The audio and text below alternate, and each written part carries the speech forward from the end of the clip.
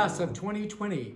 I'm Professor Martin Katz, and I'm in charge of the collaborative piano program here. I may not have met you or worked with you during your time, but I'm here today to offer my heartiest congratulations on your graduation, on receiving your diploma.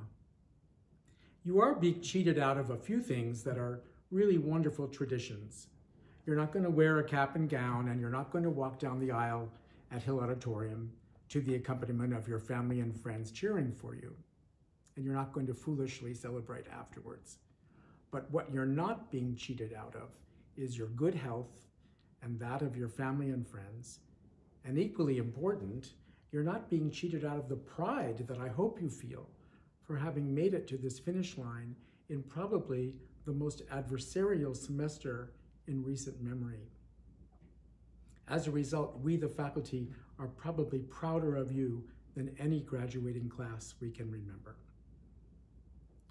I don't know what the next chapter holds for you, but I'm here today to wish you all the best for your success, for your joy, and whatever comes next. And you probably think that you have finished, but I want to remind you what the dictionary definition of commencement is. It means beginning. So I say to you, get out there and begin.